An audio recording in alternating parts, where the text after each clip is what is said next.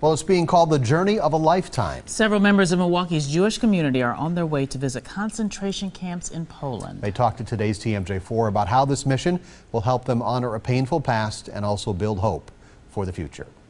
Have a lovely trip. Thanks for everything. Hugs and well wishes as Craig Zetley said goodbye to his family. He is one of 40 people going on a unique mission to Poland. Well, I'm excited to be going on this trip with everybody. Excitement and some laughter ahead of what will be an emotional journey.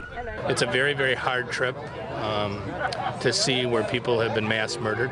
The group, which includes several descendants of Holocaust survivors, will visit a killing site used during the Holocaust, as well as several mass graves. It's a group of people who believe that knowing the past and learning about the past is very important. Their mission includes memorializing the victims and celebrating the growing Jewish population in Poland with a dedication of a sculpture created by a Milwaukee artist.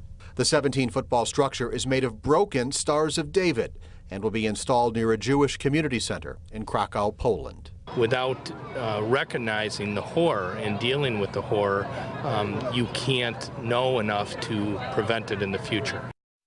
And the Milwaukee Jewish Federation planned this trip. That group will be back on September 7th. Very important mission.